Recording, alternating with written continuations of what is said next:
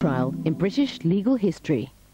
If it was alleged that someone had died as a result of eating a McDonald's hamburger, that would be investigated, would it? I'm sure it would, yes. So if people said McDonald's food is junk food? It is not junk food in my book. What is objected to in this leaflet is not the suggestion that McDonald's is junk food, but that it kills its customers. Cancer. McLibel! Torture! McDonald's. Rip-off.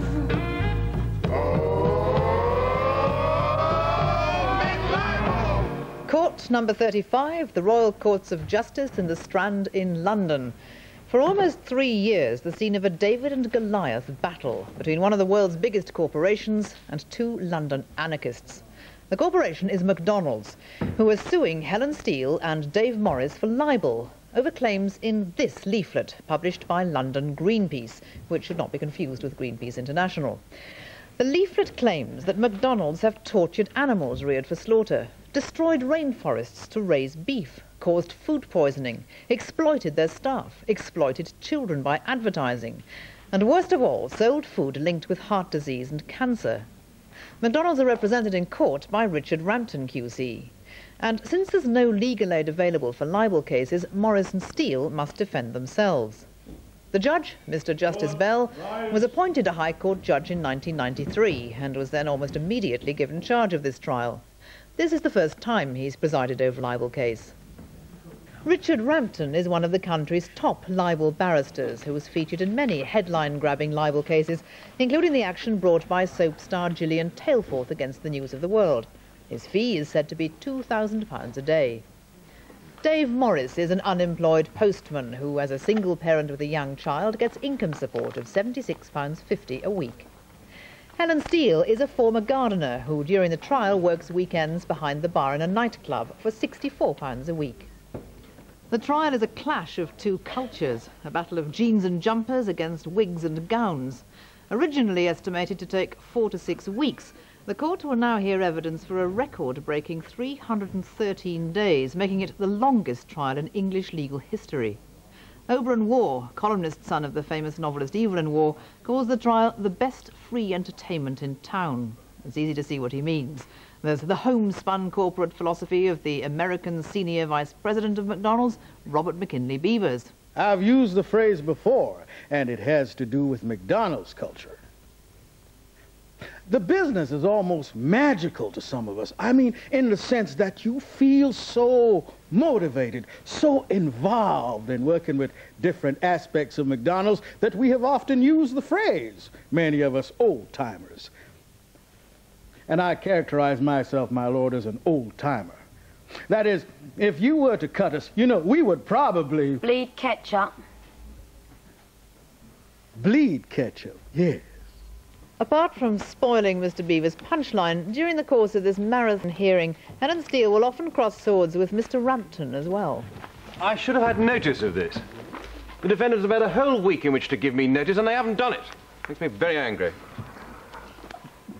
Very funny, I know, for the defendants, because they're not spending any money in this case, but my clients are. We're just spending our whole lives, thank you very much, Mr. Rampton. And Dave Morris has his own way of objecting to Mr. Rampton. Lord, I'm trying to listen to the witness. The witness is giving his answer to the question. Can I hear the answer? Lord, I am making an objection. And I'm making an objection to Mr. Rampton making an objection. No. You can't do that. Then, as the trial reached the halfway stage, with the end nowhere yet in sight, Mr. Justice Bell will try to encourage the defendants to be more realistic about their expectations. It's no use saying that you want the truth to come out, because justice, it's not an absolute concept. It involves all sorts of things, like getting litigation over reasonably promptly, and one party or the other not being put to unnecessary expense. Things like that. It won't be until next month, almost 3 years after the trial started in June 1994, that Mr. Justice Bell will finally deliver his judgment. This is the extraordinary story of that trial.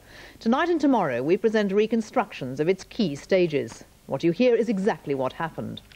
We begin with the opening speeches. This action, as your lordship knows, is a libel action. The plaintiffs sue on a leaflet entitled, "What's Wrong with McDonald's? Everything They Don't Want You to Know," which the plaintiffs assert contains numerous statements which are highly defamatory and false in every material respect, and which the defendants distributed on various occasions in late 1989 and early 1990. The plaintiffs resolved they must try to put a stop to it, and instructed 2 firms of inquiry agents to investigate the matter. Employees of these 2 firms attended meetings of the London Greenpeace group and found it to be a group of people whose view of the world was, to use their own words, anarchist, and whose principal objective appeared to be the destruction or dismantling of organized society as we know it, and in particular of capitalism. The investigators found David Morris and Helen Steele to be leading lights in the group. The man given the task of hiring the 2 firms of inquiry agents to infiltrate London Greenpeace was Vice President of McDonald's, Sid Nicholson. He'll be giving evidence later in the trial, but for now he watched from the courtroom seat he occupied throughout the whole of the trial, his office he called it, as Helen Steele and Dave Morris delivered their opening speeches. There's one word to sum up what this case is about, and that word is censorship. McDonald's are using the libel laws of this country to censor and silence their critics. This didn't start with our case. They threatened numerous other organisations and individuals with legal action for criticising their practices. And many who have apologised did so because of the huge difficulties in fighting a libel case, not because they believed they'd libelled McDonald's. They brought this case expecting that we too would cave in, apologise, and therefore be silenced. We did not, and we will not. On that side, we have McDonald's with an annual turnover of $24 billion. On this side, we have 2 unwaged members of the public, but not only us on this side, also the people they exploit. They exploit consumers, they exploit staff workers, they exploit children with advertising, they exploit animals, and they exploit the environment. In this case, there is no jury. We are asking you, the judge, and the public as a whole, to be our jury. The fact that there is no jury is a sore point for Morris and Steele. They wanted one, but this request was rejected by Mr. Justice Bell and the Court of Appeal on the grounds that a jury of ordinary people would have difficulty understanding complicated scientific evidence. We'll be hearing some of that evidence later, but among the first topics to be examined was that of advertising. And the first witness was Mr. Paul Preston. Shall be the truth, the whole truth, and nothing but the truth. Mr. Preston, are your full names Paul Preston? Paul Stephen Preston, yes. Mr. Preston, may we detect you are an American by origin? I am. Are you the President and Chief Executive Officer of McDonald's Restaurants Limited, the United Kingdom subsidiary of McDonald's Corporation in Illinois? I am. Can we deduce from that that you are what we might facetiously call the Big Mac in this country? Yes, I am, and I'm proud of it.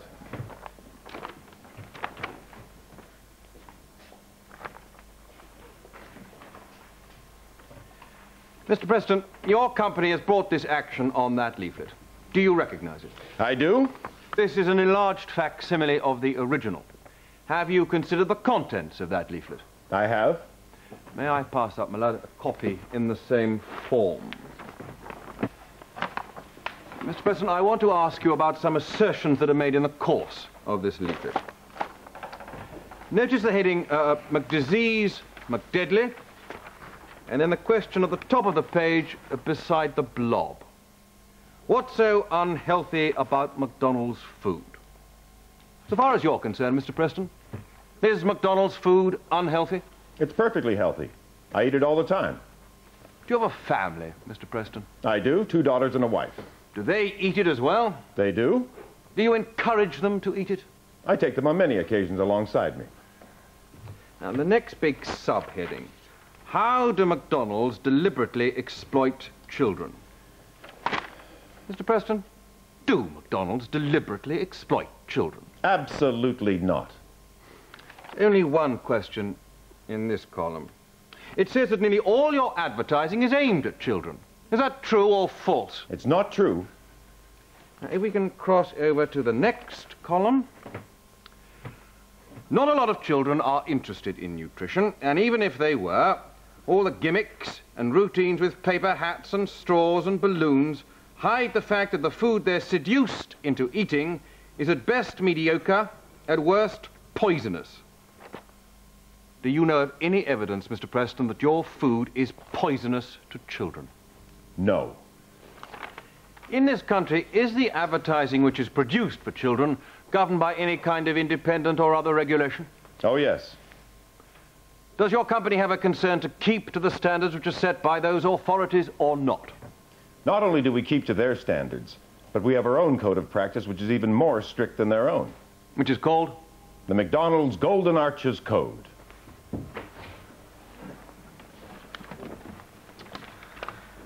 This may sound a silly question, but what is the purpose of Ronald McDonald? He's a spokesman to children. For what reason? As an advertising symbol. He's a character that has become known and loved with children on many fronts, in an educational sense. Synonymous with McDonald's, the food, the fun involved. Do you not consider it a cynical exploitation of children to use Ronald McDonald, a well-known clown, to drum up business for your company? No. Around the world in 30 seconds. And the great McDonald's balloon race is off. And it's Ronald and the Fry Guys. When the chief marketing officer of McDonald's, John Hawkes, was called to give evidence, 30 television commercials were played back in the courtroom, some aimed at adults and some featuring Ronald McDonald aimed at children. Mr. Rampton questioned John Hawkes about these commercials.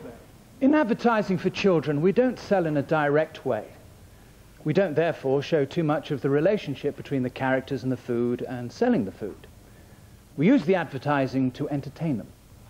It makes them feel that McDonald's is a fun, colourful place that they would like to go to.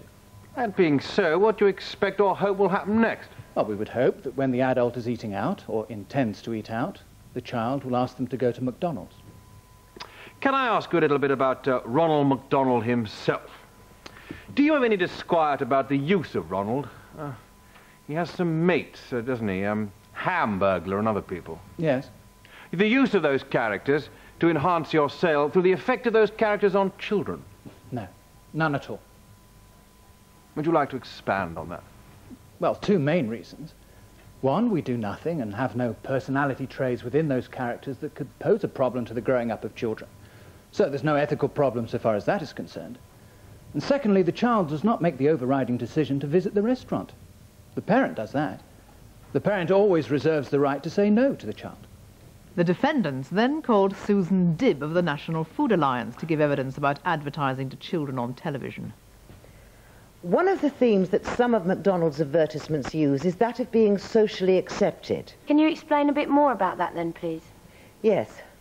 Children need and want to be accepted, to belong to a group. Are you saying there's anything particularly wrong with these methods?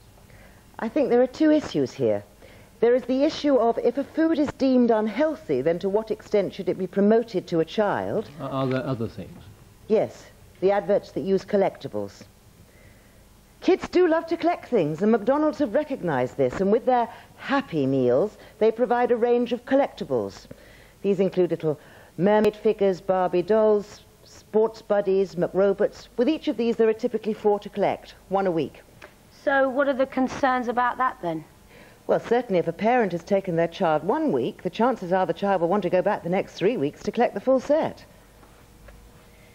I don't know if there was anything you wanted to say about Ronald McDonald, for example. If not, was there anything you wanted to say about any of the other characters that are used? Yes, I was going to refer to the character Hamburglar. The main purpose of Hamburglar in life is the acquisition of hamburgers. He isn't above borrowing them without a thought of payment. In fact, nobody expects payment. So the problem is likely to be that children will copy his behaviour? They may copy his behaviour, and to that extent I don't think Hamburglar's a responsible character. Your National Food Alliance publication discussion paper, as you're pleased to call it, is headed Children, Advertisers' Dream Nutrition Nightmare. It's way over the top, isn't it? It has a question mark at the end. You see, this paper of yours, you're coming, as I understand, the totality of your evidence so far. You will correct me if I've misunderstood it. From this place, Miss Dibb, are you not? That it's wrong to persuade anybody to eat anything that cannot be described as healthy food. No, I have not said that. The focus is on children, as I've said before, because of the importance of diet during childhood, and also the fact that children do not, as we have pointed out, have the same abilities to assess what may or may not be in their best interests. Is that really the key to your view? The children, they may be attracted to something by an advertisement. They have the facility to be strongly attracted without the balancing facility to realize what might be adverse to their interests in the product. Is that what it boils down to? Yes. And so too the most serious libel that McDonald's alleged against the defendants. When Paul Preston, the British Big Mac, first gave evidence, Mr. Rampton asked him about claims concerning nutrition, diet and disease. Can we go back to this part of the leaflet, please, Miss Preston? It says, what they, that is McDonald's, don't make clear is that a diet high in fat, sugar, animal products and salt, sodium, in case anyone didn't know, and low in fibre, vitamins and minerals, which describes an average McDonald's meal. Pausing there. Does that, do you feel, adequately describe an average McDonald's meal? It does not. Goes on. Is linked with cancers of the breast and bowel and heart disease. This is accepted medical fact and not a cranky theory. Mr. Preston, may I ask you this? Do you have a concern as head of a very large food service organisation in this country that the food you are selling to your customers may be causing them heart disease, cancer and diabetes? I do not. Why is that? The food we sell is made from beef, bread, milk, potatoes, chicken, eggs, lettuce, orange juice, mineral water. I find those commodities in every household I've ever visited. Eaten as part of a balanced diet, they're perfectly safe, perfectly healthy. Has McDonald's ever published anything which contained lies? Certainly not knowingly. You wouldn't publish anything which you considered to be inaccurate? Not knowingly. Right, OK. Could you get volume 6, section A? Whereabouts? Number 4. Good food nutrition, McDonald's? Could you turn to page 12 of the document? Yes. Can you read the second paragraph on that page? There is a considerable amount of evidence to suggest that many of the diseases which are more common in the Western world, diseases such as obesity, diabetes, high blood pressure, heart disease, stroke, and some forms of cancer, are related to diet. Thank you. Do you feel happy that McDonald's published this document? Yes. I think for its time, October '84, 10 years ago, it was probably a fair statement of what people knew and saw then. Do you think it's accurate now? I don't think it's the end-all, be-all. I think it depends on the expert you speak to. What about heart disease? Depends on the expert you speak to. Cancer? Depends on the expert you speak to. May I remind your lordship that it may help to shorten matters that there is an admission in this case, an admission of fact to this effect by the plaintiffs. There is a considerable amount of evidence on a relationship between a diet high in saturated fat and sodium and obesity and high blood pressure and heart disease. What about cancer? No. The admission that there was a link between diet and heart disease meant, or so it seemed to the defendants, that they had achieved their first victory, and so far as this area of the alleged libel was concerned, they had only now to establish a link between diet and cancer. McDonald's called a number of experts to testify that there was no such link. One of the first was Professor Wheelock, a university professor employed by McDonald's as a consultant on food and health policy. Mr. Rampton referred him to tables which set out the dietary content of various meals. I've chosen a meal which I take to be a relatively average McDonald's meal. That is a cheeseburger, regular French fries, Diet Coke and apple pie. Is that a fair choice to have made? I would think so, yes. Professor Wheelock, provided he had sensible things at other times during the day, he could repeat that meal 7 times a week, 52 weeks in the year, couldn't he? There should not be any problem. If your meal is heavy in fat, saturated fat and low in fibre and high in sodium and sugar, does it make the rest of your diet harder to balance? I thought we'd already established that.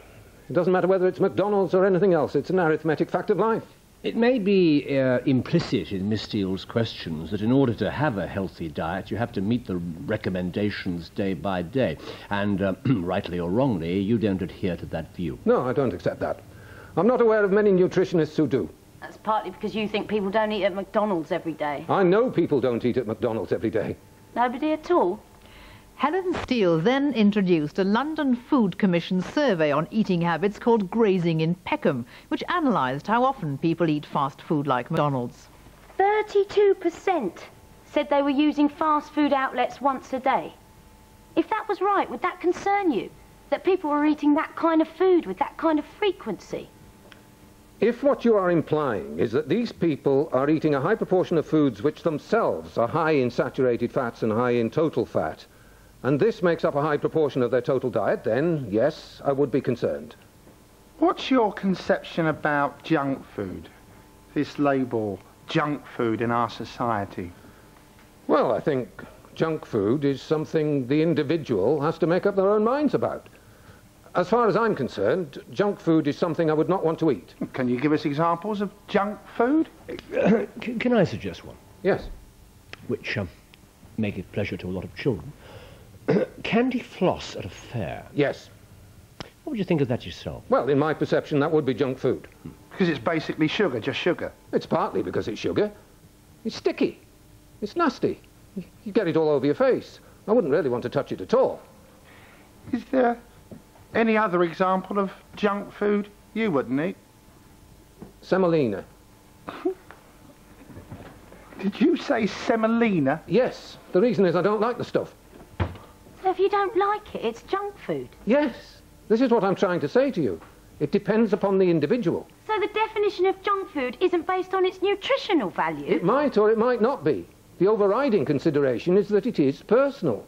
So if people said McDonald's food is junk food? It is not junk food in my book. Millard, it is entirely accepted on behalf of the plaintiffs, and I make this clear now, that whether or not McDonald's may properly be described as junk food is entirely a question of individual opinion. What is objected to in this leaflet is not the suggestion that McDonald's is junk food, but that it kills its customers. Professor Wheelock, I'd like you to have a look at this. Millard, it's the leaflet complained of. Yes. I draw your attention to the following features. First of all, the heading set against the McDonald's Gilded Arches logo. The heading McCancer. Do you see that? Yes. Then, do you see the word McDisease? Yes. And the word McDeadly? Yes. Well, you pass your eye down to the middle of the page to a cartoon, a drawing of a cow in a hamburger. Do you see that? Yes. And the cow is saying, if the slaughterhouse doesn't get you, and the person on the other side of the hamburger is saying, the junk food will. And I think in the middle of that pamphlet there is a column headed, what's so unhealthy about McDonald's food? Do you see that? Yes. What they don't make clear is that a diet high, and I stress the word diet, a diet high in fat, sugar, animal products and salt, and low in fibre, vitamins and minerals. Are McDonald's meals low in vitamins and minerals? No. Which describes an average McDonald's meal, is linked with cancers of the breast and bowel and heart disease. This is accepted medical fact, not a cranky theory. Every year in Britain, heart disease alone causes about 180,000 deaths. Professor Wheelock, as a piece of nutritional advice, given the headings and the cartoon to which I draw your attention, are these statements valuable pieces of nutritional advice? In my view, they are extremely distorted and misleading. Some of the later nutritional advice given by McDonald's, particularly as part of their overseas operations, emphasised surprising long-term benefits. When Peter Cox gave evidence for the defendants, he quoted a passage about Japan from a book written with the full cooperation of McDonald's called Behind the Arches. Fujita, president of McDonald's Japan, decided to sell the hamburger to the Japanese as a revolutionary product. He gave lectures on it at universities throughout Japan. The reason Japanese people are so short and have yellow skins is because they have eaten nothing but fish and rice for 2,000 years, he told reporters. If we eat McDonald's hamburgers and potatoes for 1,000 years, we will become taller, our skin will become white, and our hair blonde. When David Green, the Senior Vice President of Marketing for McDonald's in America, gave evidence, Mr. Rampton asked him to comment on Mr. Fujita's remark. Do you know Mr. Fujita quite well? I've met with him a number of times, yes. Does he have a sense of humor? He has a very wry sense of humor, and I can see him saying this with quite a smile on his face. Whether Mr. Fujita was joking or not, Mr. Green was entirely serious when, under cross-examination, he expressed no worries at all about persuading Americans to eat McDonald's food as frequently as possible. You mentioned that you were targeting your advertisements at heavy users of McDonald's, is that right? Yes. You also have a category you call a super heavy user, don't you? Yes. Is it true McDonald's makes attempts to focus on super heavy users? Yes, it focuses on super heavy users. Or SHUs, is that correct? That stands for super heavy users, yes. The SHU is a specific category that McDonald's has defined. Yes, it is a specific category, yes. Tell me, do you see any inconsistency between the McDonald's publication that stresses balance, moderation and variety on the one hand and the marketing angle that we must get heavy users and super heavy users coming to us more often if we can? No. There are 21 meals a week or whatever, and I think it's very consistent that you can balance your meal occasions at McDonald's with other meal occasions. In August 1994, when the hearing had already exceeded the 4 to 6 weeks originally estimated by Mr. Rampton, McDonald's executives flew over from America and made their first approach to settle the case out of court. They failed and flew back again. And even had they wanted it, the option wasn't open to McDonald's simply to pull out of the case on their own, because while McDonald's was suing Helen Steele and Dave Morris over this leaflet, Steele and Morris had now started a counterclaim libel action over this leaflet, which had been distributed in McDonald's stores and which described the London Greenpeace group as people telling lies. The battle had now become 2 trials in 1, with both sides suing each other for libel. When we return, do Big Macs seriously damage your health?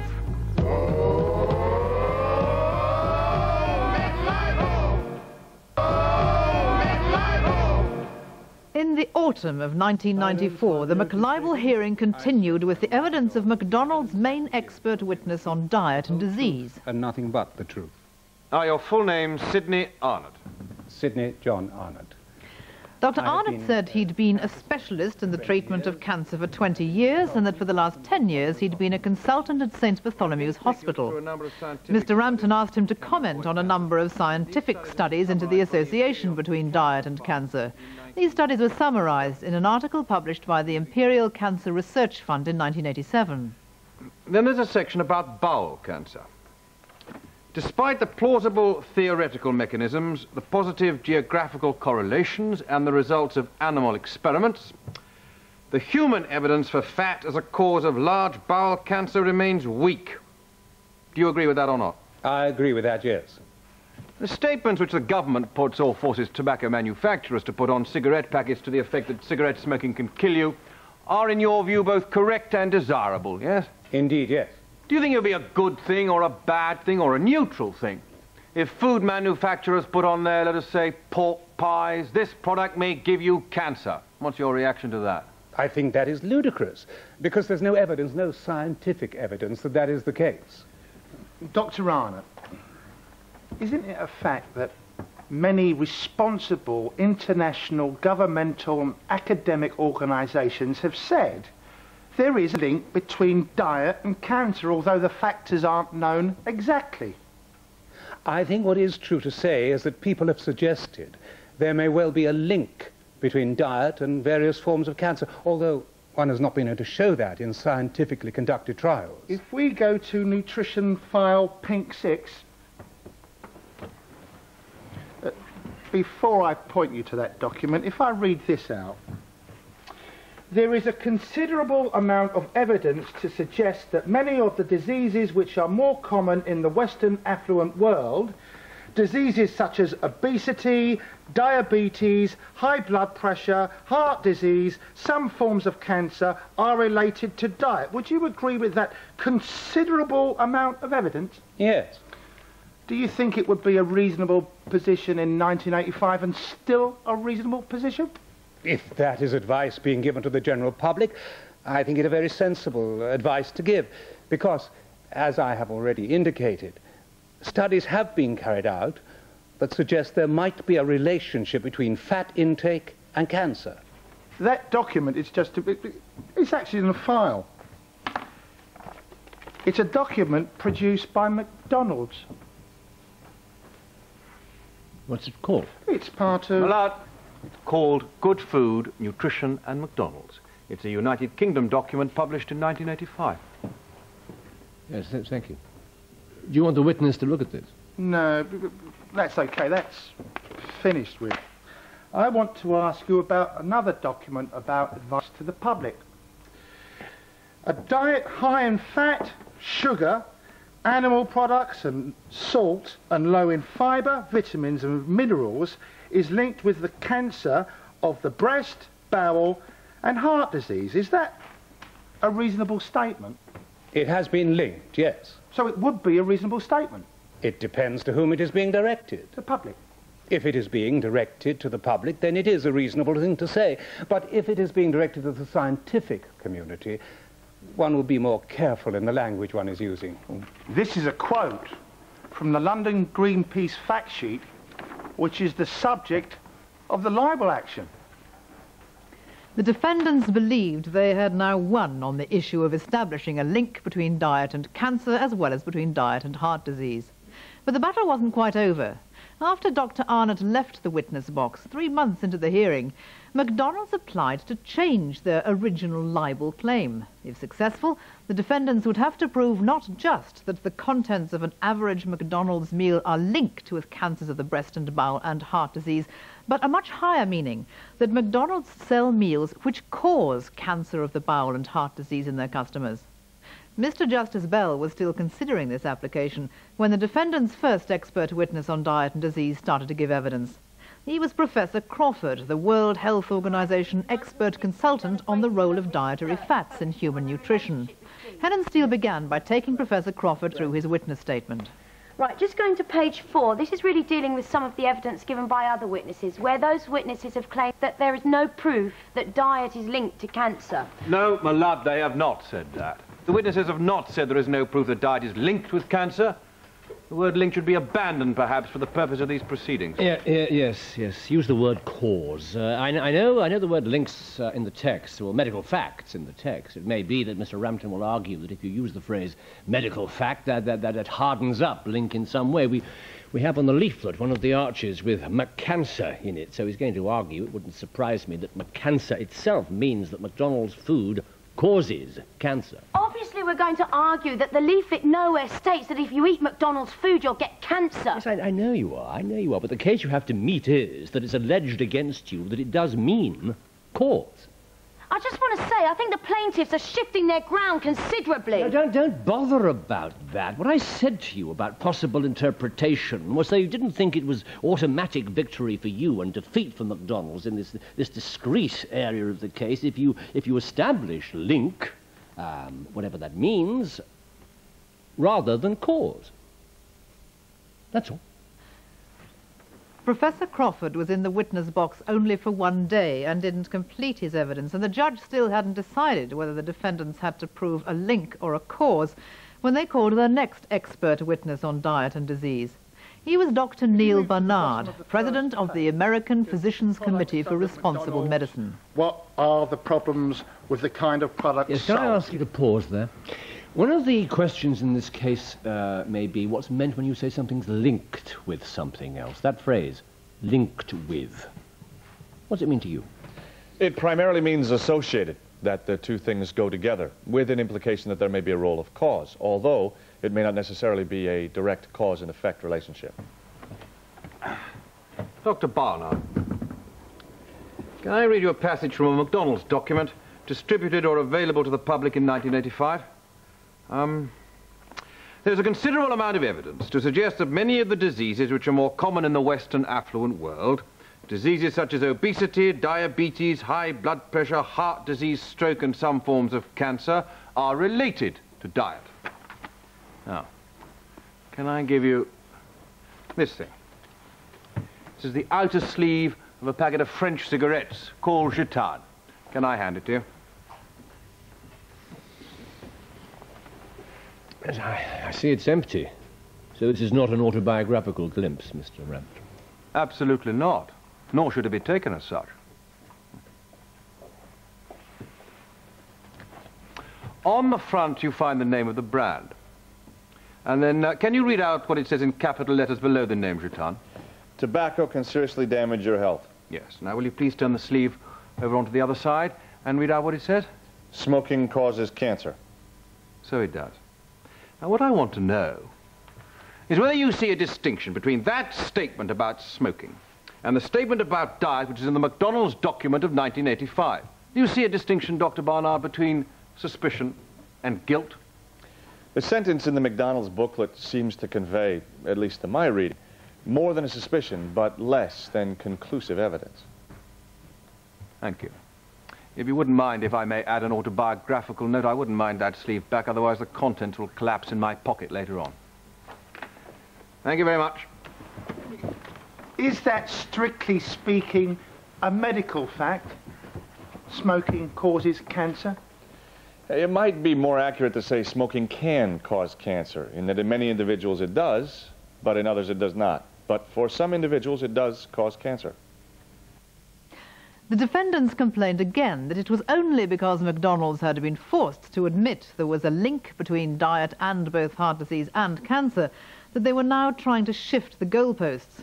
The judge disagreed, but later in the trial, 1 year later in fact, and after much deliberation, he ruled that the defendants had to prove that eating McDonald's food bears the very real risk that you will suffer cancer or heart disease as a result. It wasn't until 2 years later that new evidence was heard on this subject, and by then attitudes had hardened even further. Here is McDonald's expert, Dr. Sidney Arnott, 2 years later, at the start of his cross-examination by Helen Steele. Do you have your statement in front of you? Yes, I do, thanks. The first paragraph reads, "Since my last report, the strength of belief of the direct relationship between diet and the development of certain forms of cancer has become less strong." And here the defendant's expert, Professor Michael Crawford, also questioned 2 years later by Miss Steele. Have you a copy of your statement in front of you? Yes, I have. Since submitting my first contribution, it is my view that the evidence relating diet to cancer and heart disease has hardened. Mr. Justice Bell had decided that the scientific evidence was too complicated for a jury to consider, so it would now be for him alone to decide which of these two conflicting expert views was correct. When we return, are McDonald's responsible for the torture and murder of animals?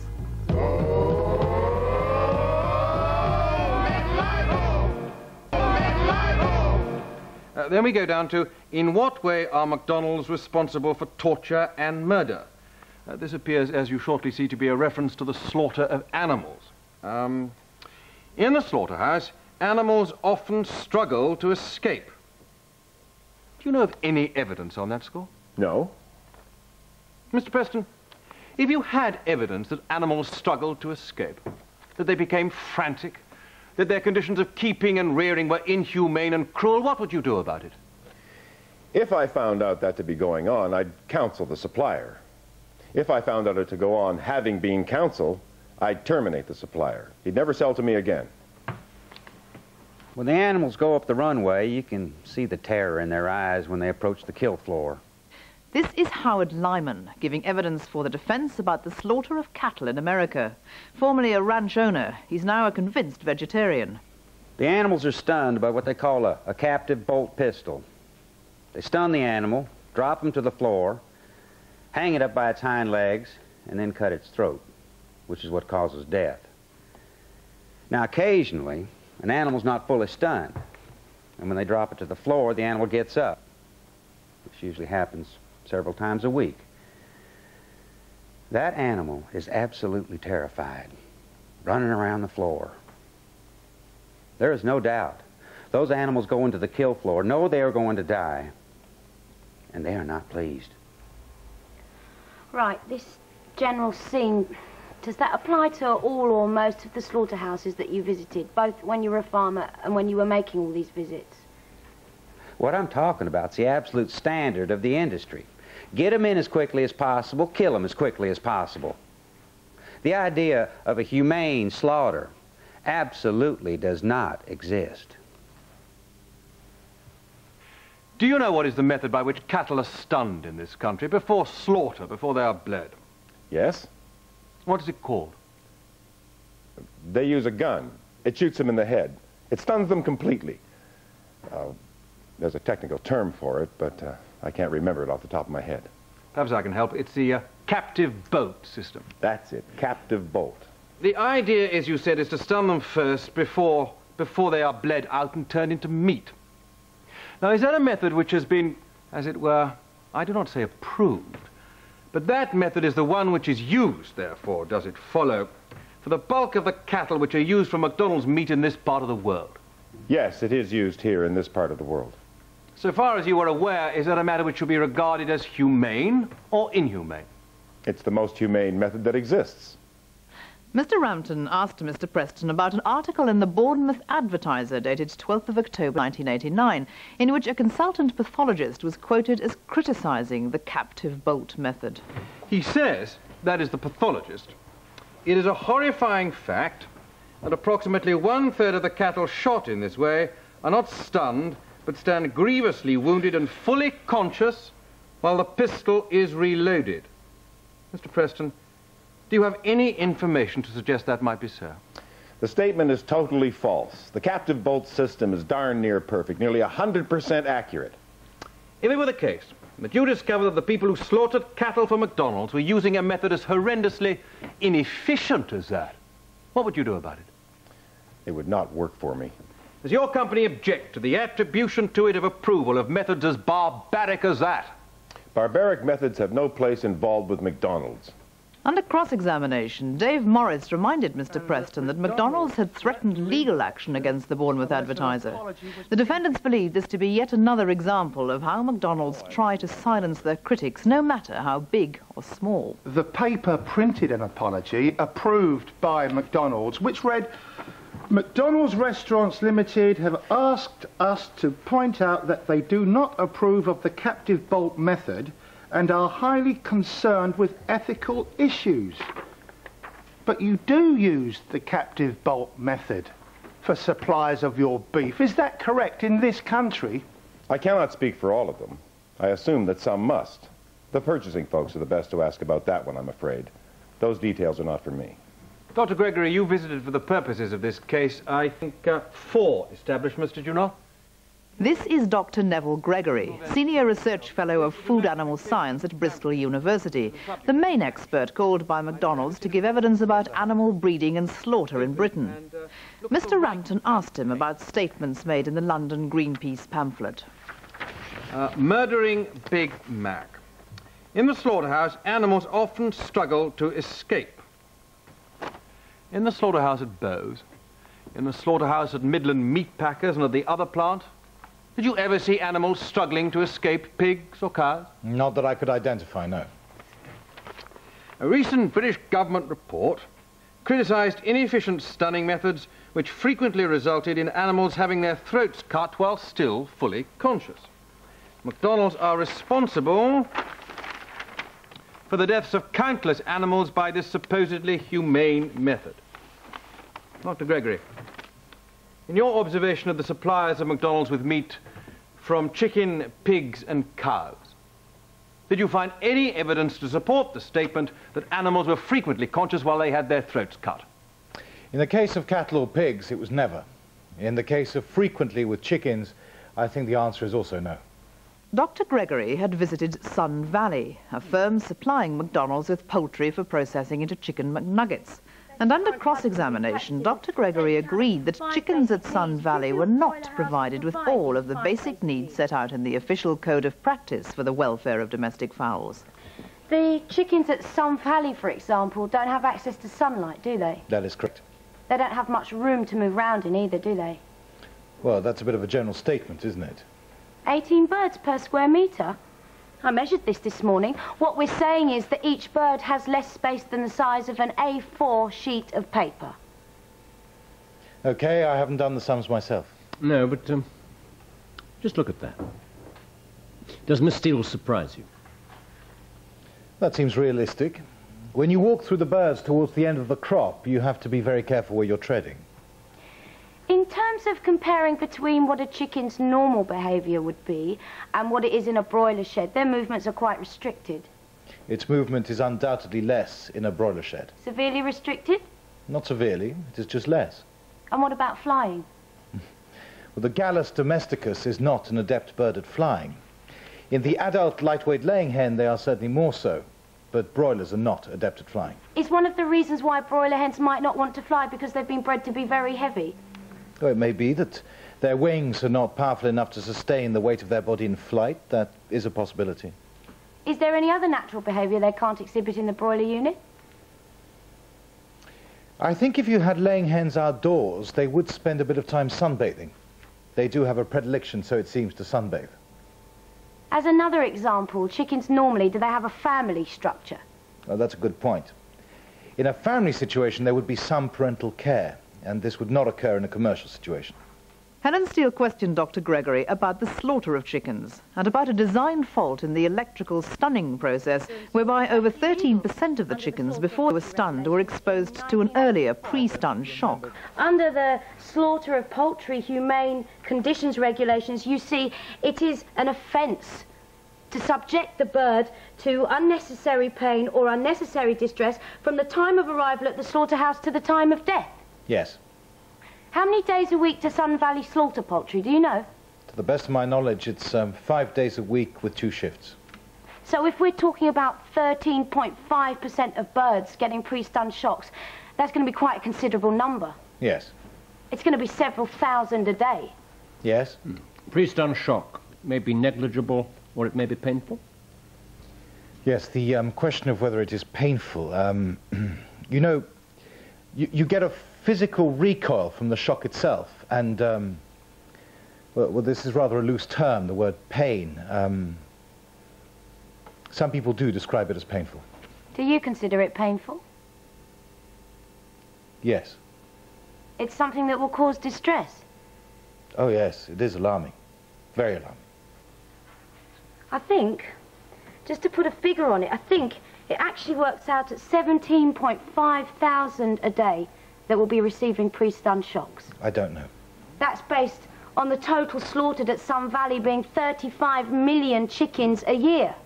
Helen Steele then asked about the stunning process itself, where the line of chickens shackled upside down by their legs have their heads dipped into a bath of water with electric current running through it.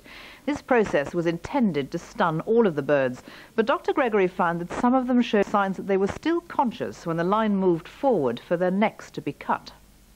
Going back to your statement, you said 0.7% of birds showed a reflex response. It's a matter of concern. It is a matter of concern. Right, because 0.7% of birds would represent 942 birds a day. Okay. Based on 35 million being killed a year.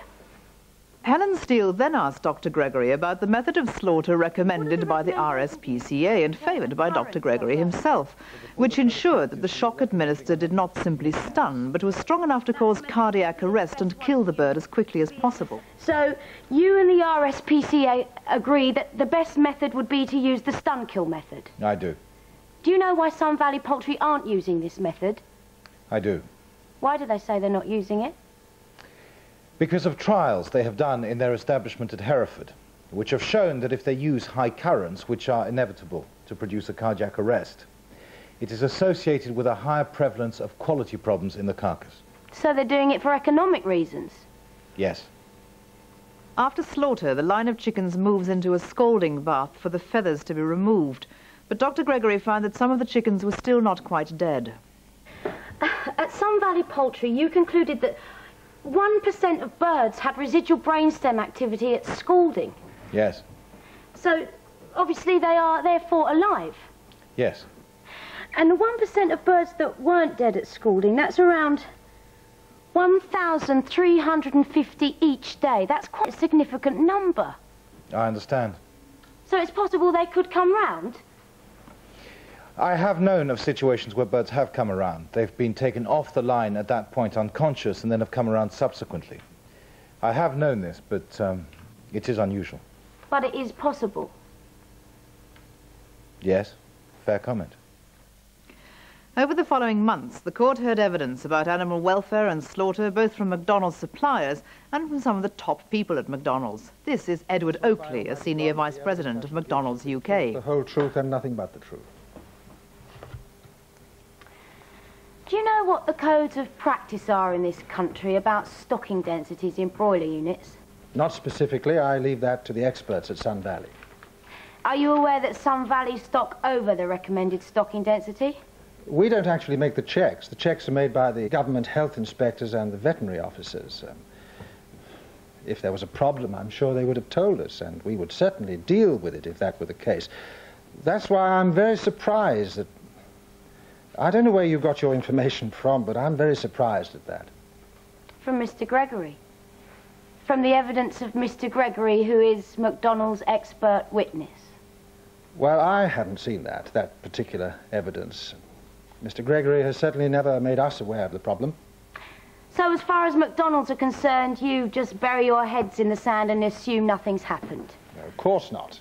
We would know if there was anything wrong. How would you know if you don't make the checks? We've been through this now. You've made your point to them.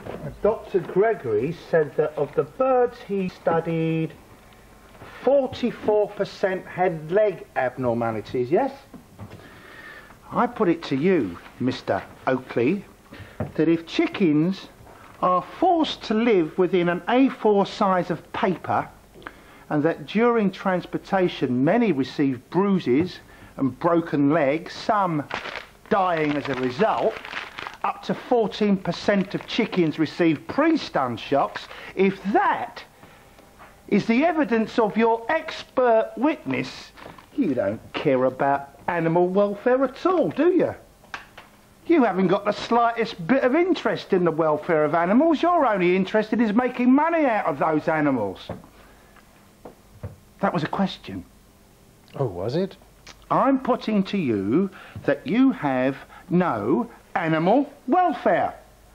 The answer to your question is the same as it was earlier, and that is that it's our job to conform to the industry codes of practice. I'm not sure if the horror story that Mr. Morris referred to right there would be any different if the chickens came from a farmyard. Maybe even worse. The next witness was McDonald's main expert from America on animal welfare. Dr. Fernando Gomez-Gonzalez was born in Mexico, took 3 top degrees at the University of Texas, and is now manager of meat products in McDonald's International Quality Assurance and Purchasing Department. He explained McDonald's worldwide concern about animal welfare during breeding and slaughter, and was then asked about egg-laying chickens kept in battery cages. Have you thought about the animal welfare implications of keeping 4 birds in a cage for, I suppose, the duration of their useful lives? Absolutely. In a house, there is no access to fresh air or sunshine. Yes, I have thought about it, yes. They don't have the sun warming their backs in spring or early summer while they sit in a dust bath, do they? Not the sun, that is correct. You're waxing quite lyrical, Mr. Ant. My question was, and it was a serious question, was whether you had studied the animal welfare implications of a bird inside a house, inside a cage. Yes, I have. As opposed to a bird free to fly about, sit in the dust, sit in the sunshine, so on and so forth, and able to lay its eggs wherever it pleases within a given area, which I think is how we might describe a free-range chicken in this country. Okay. I'm going to start by saying it is very difficult to get information from the animal. That you will understand. I cannot ask it. So, one way we can get very good information is by looking at the health of the animal. You can look at how the animal looks, how the animal stands. Look at the feathers, do they shine? You can look at the eyes. But there is one very good indication which will tell you everything, and that is the weight. Weight? The weight of the bird, whether it is a broiler or an egg-laying hen. Any stressed animal will suffer, and it will show in its appearance, and it will show in its weight. A happy hen, a hen that is not under stress, will look better and will have a better weight. If an animal grows in a cage from day one, they think that is their natural environment. Those birds that have grown in such an environment will not be significantly under stress. On the other hand, A free-range chicken, when it is out, is subject to the environment, is subject to distress, because it could go hungry, it could not find its friends or relatives.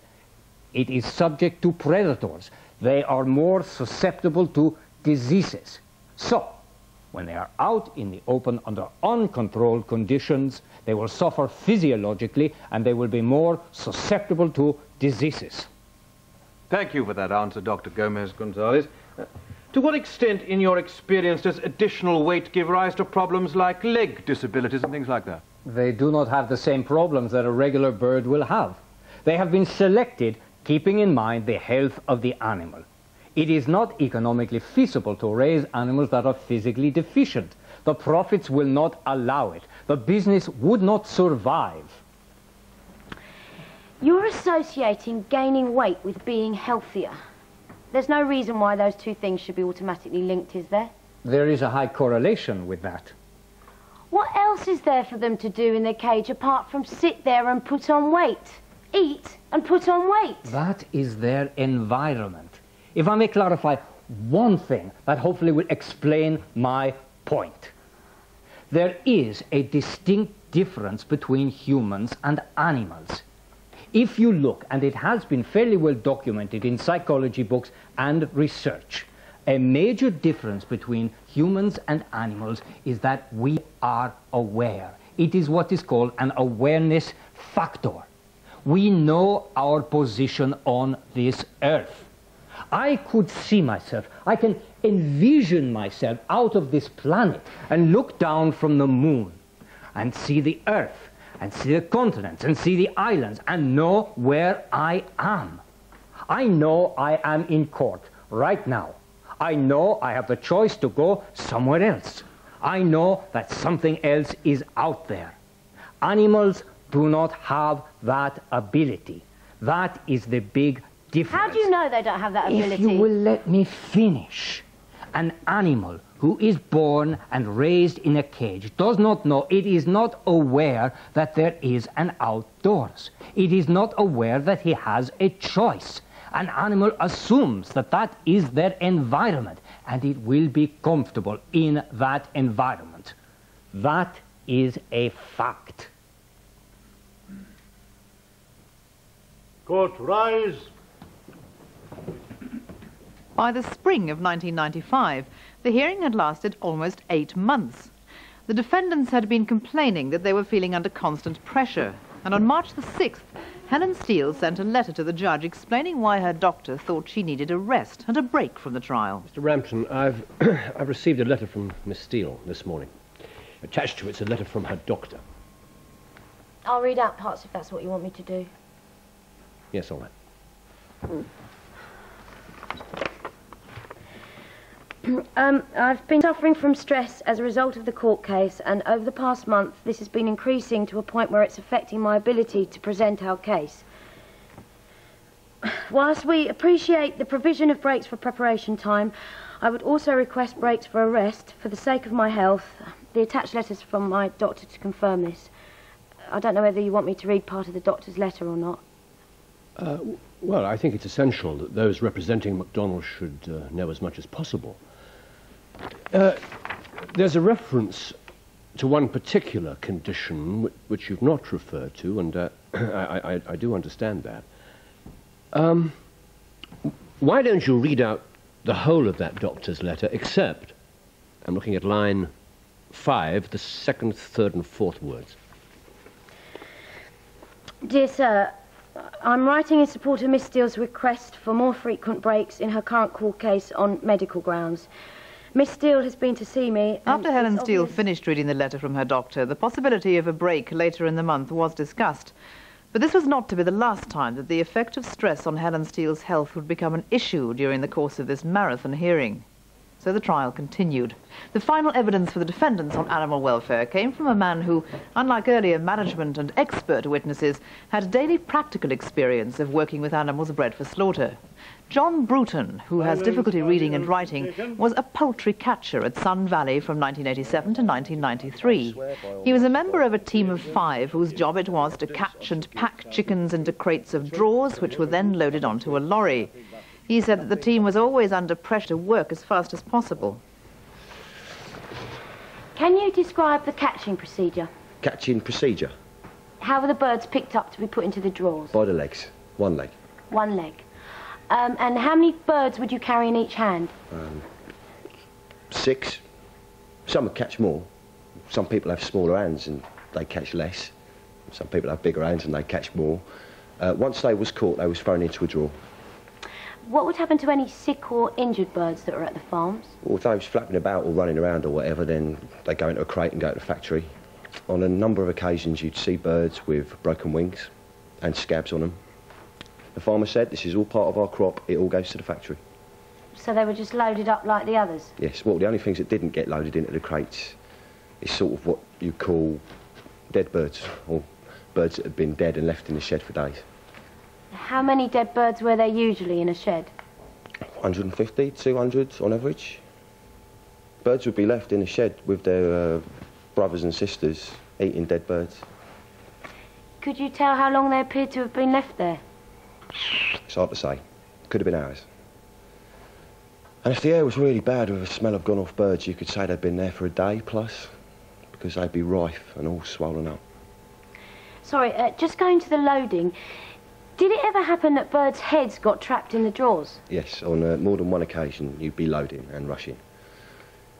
And perhaps you might put your first 2 handfuls in a drawer, and the last one would just throw his in, and the chicken might be just having a look about. Well, I'm just using this as an instance. Sticks his head through the drawer, and the person shutting it never recognises it because of the time given. He just wants to shut the drawer and carry on with his work. When you entered the sheds, before you started the catching, what was the reaction of the birds? Once the doors is open, the birds is spooked. All rush down the other end of the shed, climbing down the sides of the walls, climbing on top of one another, causing smothering. Not so many dead, but where you was trying to dig them out, you'd find broken wings and broken legs. When you started at Sun Valley, were you given any kind of training in how to catch or handle the birds? None whatsoever.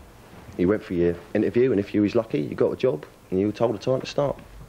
Mr. Broughton, did you ever kick birds and get them out of the way to make room for the crates or whatever they are? Yes, I did. Did you ever pick them up by the wings or the neck? Yes, I did. You know that kind of behaviour is directly contrary to the company's instructions, don't you? Not really, sir, no. You don't? I apologise for this question, but it is something the defendant told us earlier. Can you read? Not very well. Not very well. When you took your job at Sun Valley, was it explained to you that you must not pick up the birds by their wings, tail or neck? No. I put it to you, Mr. Broughton, but what you have told is a mixture of lies and exaggeration. Why do you say I'm exaggerating? Because you were sacked by Sun Valley for dishonesty, for not wearing a hat, for obtaining company property by deception. Where's the evidence that I have company property by deception?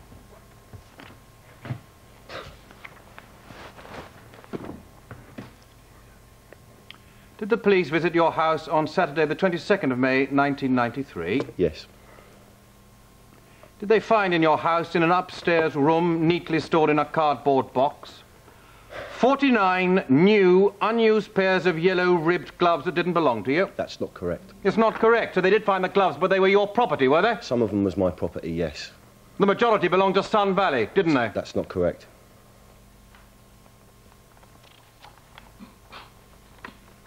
Did they find 9 pairs of overalls, 6 of which were brand new? That's not correct. What is not correct? The amount of overalls that was new. How many were new? 1. Did they find 17 pairs of brand new white seafarer boat socks? That's not correct. It is not correct? That's not correct. The number might be correct, but the make isn't right. The make isn't right? That's right. Tell me about the make, then. There was 2 different types of socks. One make was seafarer, wasn't it? Yeah, but not 17 pair of. That's the kind issued by Sun Valley for use by their catching teams, isn't it? That's right. You were dismissed on the 26th of May, 1993, weren't you? Yes. They got rid of us. Because they was looking to put contract teams in, and they was looking for excuses. It was not the case that this kit belonged to Sun Valley. It was an opening to say, this man looking for excuses, let's get rid of him. You were angry, weren't you, that you were sacked that way? Oh, I wasn't annoyed at having the sack. I was annoyed at the way it was done. And that's why you're here to tell us this fanciful story about the way the birds were treated. I don't think it's a fancy story. It's true to life. You ask me again in 20 years' time, I'll tell you the same. Because I've seen it with my own 2 eyes. So I hear you say. I'm grateful. Can I say one thing? Yeah. I'm stood here today accused of stealing. Now, could the people who have made those allegations to your worship there make those allegations to myself? And I'll see if I can get it sorted. Thank you, Mr. Bruton. Cheers. But perhaps the last word on this issue should be left to David Walker, from whom we'll be hearing a good deal more later in the trial. Mr. Walker is chairman of one of McDonald's main meat suppliers and president of the British Meat Manufacturers Association. As a result of the meat industry, the suffering of animals is inevitable. The answer to that must be yes. So both sides were agreed. Animals bred for slaughter must experience suffering. But McDonald's case was that whatever the suffering caused to animals reared for their products, this could never justify the claims made in the leaflet that McDonald's were guilty of deliberate cruelty and torture. When we return, what's your poison? E. coli?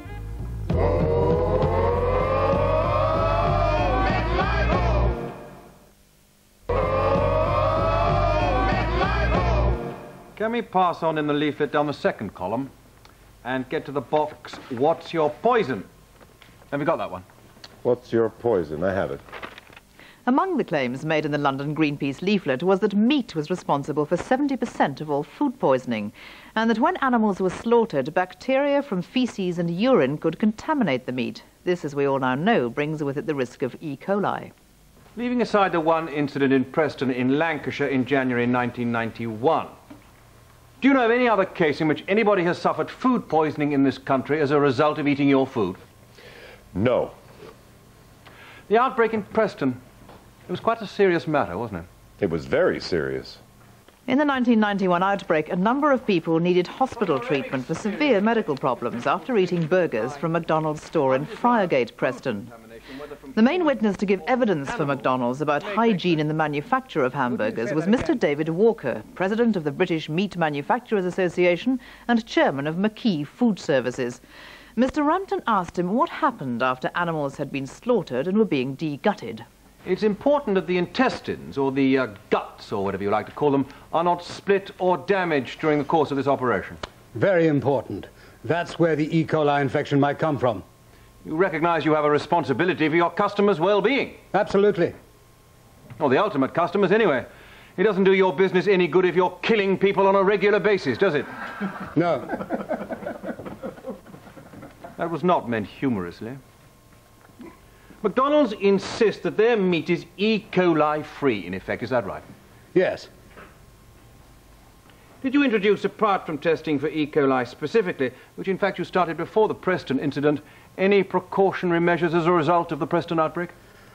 Well, we changed our slaughtering technique by amending our hide specification in that the esophagus and the bung had to be tied off before the animal was eviscerated. My steer anatomy is not that reliable, Mr. Rampton. I understand tying off the esophagus. But did you say the bung? The bung. B-U-N-G, sir.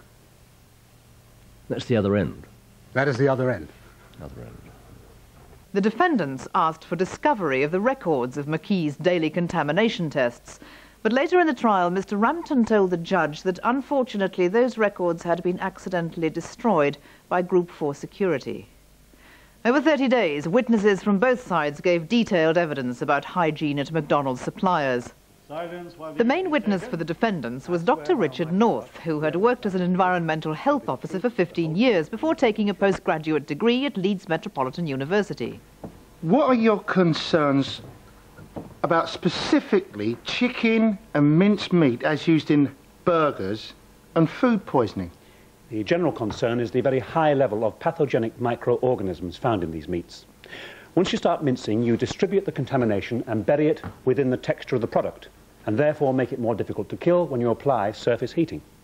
Dr. North had visited McKee's and said that although the plant there was visually impressive, he was concerned about the method of transport of the meat from the abattoirs to the processing plant. It comes in what I've learned to call combo bins, what I understand by some of the staff are called compost bins. Because what they have are these very square bins in which meat is squashed together, and you have the meat of many, many animals confined together in one pack. They're actually the same shape as some makes of garden compost you can get at your local garden centre, so it mightn't have been anything to do with the food, might it? Both in terms of visible description and function, because if you wanted to compost the stuff, that is certainly how you do it. It is not, in my view, the ideal way to transport meat. It does mean, inevitably, you are increasing opportunities for cross-contamination. Dr. North then condemned the sampling techniques used at McKee's as empty rituals without scientific validity.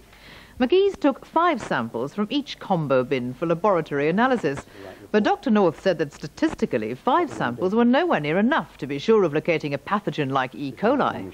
So if Mr. Walker said in his evidence that the meat was free from E. coli 0157, what is your conclusion on that? All one can say of that is McKee's have no way of knowing whether or not it is free from 0157 and are not carrying out any scientifically based programme which would enable them to give any such assurance. But other witnesses, including Professor Michael Jackson, head of environmental health at Strathclyde University, who had visited McKee's on 2 occasions, gave evidence that the level of food safety control was highly satisfactory at all of McDonald's suppliers. When Helen Steele cross-examined Mr. Walker, she returned to the outbreak of food poisoning in Preston. There was an outbreak of food poisoning in Preston in January 1991, wasn't there? Centred on McDonald's store in Friargate. That's been admitted by the plaintiffs. There was an outbreak of E. coli infection in 1991, yes. The admission says that in January 1991, a number of people suffered food poisoning after eating burgers from McDonald's in Friargate, Preston. McDonald's refused to admit responsibility despite a public health laboratory official report into the incident, identifying the company, which concluded that the problem may not have been completely restricted to a single branch or to a single hamburger chain. Survivors of the outbreak only received some compensation without admission of liability, that is by McDonald's. After strenuous and lengthy efforts, they've now admitted that. They have not admitted it was in the meat. If you could turn to the defendant's document, I think it's supplementary list number 22. Well, I suspect this is going to be an inadmissible document, but I don't... Helen Steele wanted to refer to a report published by the Public Health Laboratory Service following the Preston incident, but Mr. Rampton argued against this. But I'm antipathetic to this way of proceeding, particularly when, by coincidence, no doubt, there is a member of the press in court this morning. The defendant... Oh, my lord, I am concerned about it.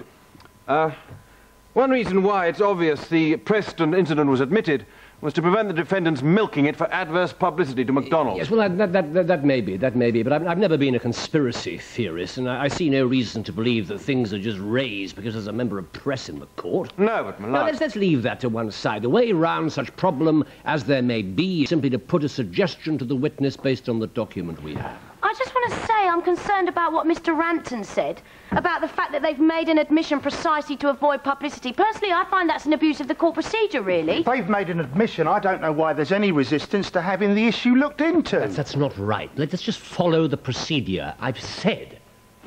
Lord, Mr. Morris may not yet have grasped the effect of your ruling. What is admitted is that there was such a report and what its conclusion was, and that at the time McDonald's did not admit liability despite the findings of the report. The admission was made for the purpose of these proceedings and these proceedings only. I want to ask something in relation to Mr. Rampton's last comment, which is he seems to be kind of retracting the admission, as it were. No! I don't take it to be that. It's a form of words which arises quite often in litigation, because And I'm not talking about this case. Someone might say, well, actually, I don't think I was liable, but this is only a £750 claim. I don't mind admitting I was liable because I don't want to spend £500,000 saving £750. But I'm not making an admission at large in the world because the next claim may be for, what, £4 million. And I may think it is worth spending £500,000 fighting the issue. But as far as this case is concerned, because the admission is made, you're entitled to treat what's admitted as fact. For this case? Yes. I don't know. I'm surprised. I would have thought you'd made an admission because it's the truth. No. I'm sorry. Life's not quite as simple as that. But even if McDonald's were responsible for an outbreak like that at Preston, this might either have been caused by food contamination during processing or by inefficient cooking at the restaurant. John Atherton joined McDonald's in 1982 and is now head of training, with overall responsibility for 4 departments at McDonald's. One of them, the Health and Safety Department, is concerned with the health and safety of both customers and staff. Food safety. Can I ask you as head of training how you see your role in the McDonald's company? I think the daily product check safety checklist would be a good example. It's to be found in each store? That is to be found in each store. One notices that at each stage in the day, that is to say at breakfast, main menu, mid-shift and evening shift changeover, one of the items which is required is an internal temperature check. That's correct. Is that for all products? It's for the beef and the chicken, the eggs on breakfast, also the sausages. What is the reason for that? To ensure that the product is fully cooked. When was it introduced, do you know? Not the exact date, but early 1992. Early 1992. What instrument is used to ascertain the internal temperature of a product?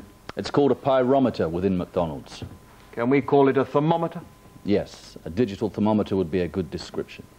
The reason for making the check at the internal temperature is to ensure that it's at a temperature at which pathogens would have been killed. Is that right? That's correct. Not only is the temperature checked, but the product is destroyed. Destructive testing, it's called. We rip it to pieces to ensure that every element of it is cooked properly. Mr. North, the test that you saw conducted at the store for the efficient cooking of the products, how reassuring were the tests that you saw? Essentially not terribly reassuring. It takes a great deal of experience to get an accurate reading from an internal thermometer. You start off with a very high temperature outside on the surface of the burger, and the temperature reduces towards the centre. It's quite a considerable difference. Bearing in mind the probes are manually inserted, slight variations in the depth to which the probe is inserted can have a considerable effect on the temperature actually measured. The temperature away from the centre, is it likely to be higher or lower than the minimum temperature they're seeking when they do the internal tests? More often, in the nature of things, the error is likely to go on the high side. So, a temperature of 75 or 80 degrees? It may be that there are areas lower than that. Indeed so. Does this relate to your view of visual hygiene versus inherent hygiene? That is very much the point. It is very often the case that premises may be brilliantly equipped, very clean, brightly lit, with staff extremely well dressed, very smart, purposefully managed. Yet, by the very fact of it producing a food poisoning case or cases means by definition it is not hygienic. Dave Morris asked Mr. Atherton about an outbreak of food poisoning in Oregon in America in 1982, when 47 people, all of whom had eaten at McDonald's, were found to be suffering from poisoning caused by E. coli 0157. Morris wanted to know why the witness, whose job carried the responsibility for food safety in England, knew nothing of an outbreak in America which had predated the Preston incident by 10 years. The judge took this up with Mr. Atherton. If it turns out to be a fact that the authorities who investigated the Preston outbreak and an outbreak in Oregon in 1982 came to the view that undercooking and or cross-contamination played a part in the responsibility for outbreaks of E. coli poisoning, you weren't made aware of that. That's right. I wasn't made aware of that. The question I want to put to you is, presumably, you get to hear things about the company history relevant to your job. Indeed. People will say, oh, you're in that department. Did you hear about such and such that happened? Yes. So why the hell don't you know about these important... No, Mr. Morris, just put it as a sensible question. Why don't you know? I'm sorry. I'm just getting a bit carried away. Calm down. You managed to get through 98% of this trial so far in a perfectly civilized way. I know, it just gets very frustrating sometimes. Does McDonald's have a blind spot about anything that is critical of the company? No. I would say that anything that is critical is very much in focus and at the forefront of everyone's mind. When Helen Steele continued the cross-examination of Mr. Atherton, she wanted to know how many incidents of food poisoning at McDonald's he was aware of. I am aware that from time to time we will get a contact from a customer that suggests that they've had food poisoning at McDonald's. Right, and how often does that occur? Infrequently. Can you give any useful estimate? A useful estimate. Per store, for example. Alleged incidents of food poisoning by customers per store. It would have to be a complete shot in the dark. It may be 3 or 4, 5 a year. It may be more than that. There was nobody from the press in court that morning, but there were members of a group of people calling themselves the McLibel Support Group, whose press releases had become an increasing source of irritation to McDonald's as the trial progressed. This group now made a simple calculation based on the number of McDonald's stores in the UK and released a report stating that McDonald's had admitted receiving at least 1,500 to 2,750 complaints of food poisoning each year. However, it was McDonald's case that any instances of food poisoning were negligible, given that they sold over 10 billion meals throughout the world each year. Helen Steele now took up the question of customer complaints about food poisoning with McDonald's Senior Quality Assurance Supervisor, Mr. Keith Kenny. Serious complaints would be investigated by your company, would they? Yes. If it was alleged that someone had died as a result of eating a McDonald's hamburger, that would be investigated, would it? I'm sure it would, yes. You'd know about that, would you? Yes, I would expect to know about that. But you haven't heard about Wing Commander Derek Simmons in Knutsford? When was that, sorry? In 1991. I've never heard of it. If you could get Pink Volume 8B.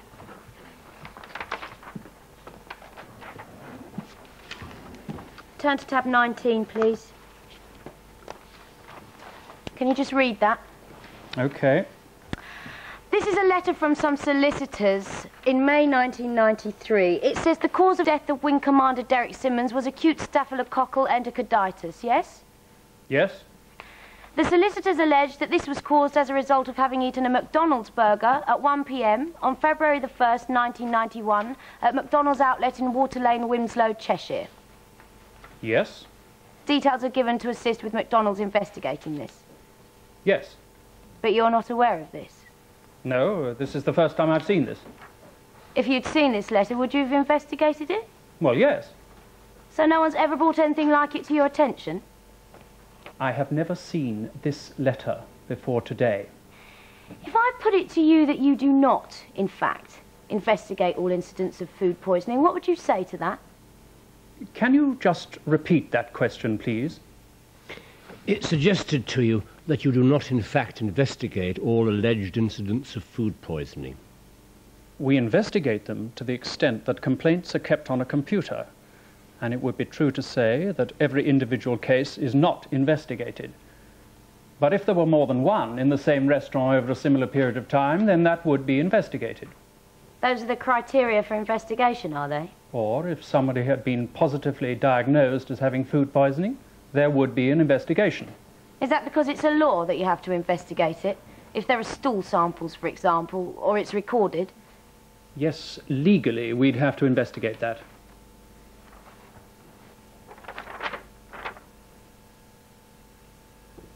McDonald's has been taken to court on a number of occasions, hasn't it?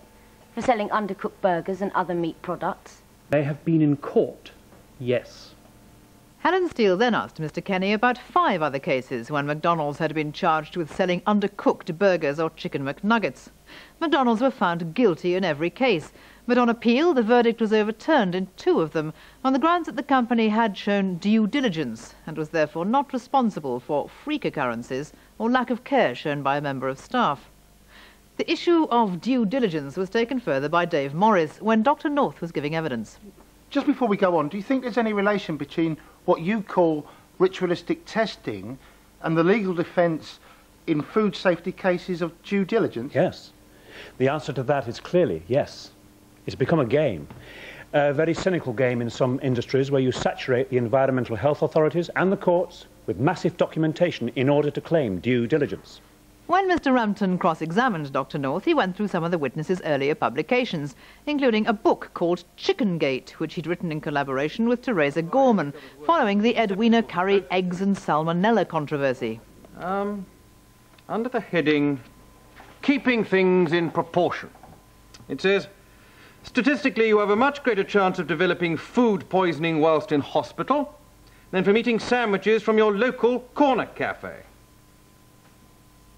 Can I pause there? Yes. Would you agree that you also stand a far greater chance of getting food poisoning from sandwiches at your local corner cafe, made with cooked meat and kept in an unrefrigerated cabinet, than you do from eating a chicken McNugget at a McDonald's restaurant? It's an awful generalisation. I couldn't comment. It's a ham sandwich. What in Scotland they call cooked ham, right? It's been left in a sandwich in an ordinary cafe on a corner, in a piece of bread with some perhaps marge or butter on it. Mr. Rampton, I'll accept your proposition. I thought that was probably so. But not all the evidence concerning food poisoning was heard in court. The key expert witness for McDonald's on this topic should have been Dr. C.F. Clarke from Strathclyde University. But at the last minute, Mr. Rampton decided not to call him to give evidence. Dr. Clarke's witness statement, therefore, became inadmissible evidence and couldn't be used in court. This irritated Helen Steele and Dave Morris, since this statement appeared to criticise McDonald's recommended cooking temperatures. We're on page 11. It's about the internal temperature of the patties. Mr. Clarke makes a suggestion. No, my lad, he doesn't.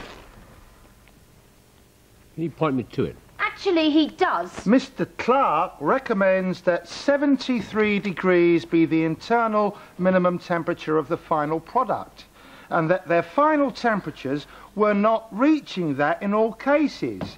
Their minimum was, in fact, 70. He asked them to review their time and temperature conditions applied to meat patties. This is their own expert. Both sides were at least agreed on this, that the ultimate protection against possible food poisoning from eating McDonald's hamburgers is a safe cooking temperature. McDonald's own expert had made a recommendation about a safe cooking temperature in his statement. But since the judge had accepted Dr. Clarke's evidence to be inadmissible, he won't be able to take any recommendation from it into account as he considers his judgment in this case. The trial had now been in progress for almost a year, and there were many more startling allegations to come. When the sewage system failed, did staff at McDonald's Store of the Year simply carry on cooking? I can remember on at least 2 occasions sewage coming up through the floor vents in the kitchen and having to be mopped out of the way while we were working. Were McDonald's managers taught to dock the wages of their staff? What the practice was, if someone had actually done 42 hours, you would write down 41 or 40. And do McDonald's have any responsibility for the destruction of the rainforests? The Javanti Indians were moved out to pave the way for cattle ranchers. Some were actually taken out by plane. It was a very wild, rough area. I saw on a crossroads somebody being killed on one of these trips. It was real far west.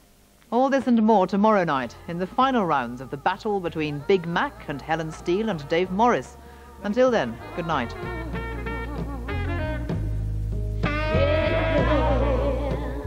As Sheena said, the McLibel trial concludes tomorrow, and that's at 7:30 here on 4. Excuse me, can I have my change back? Thank you.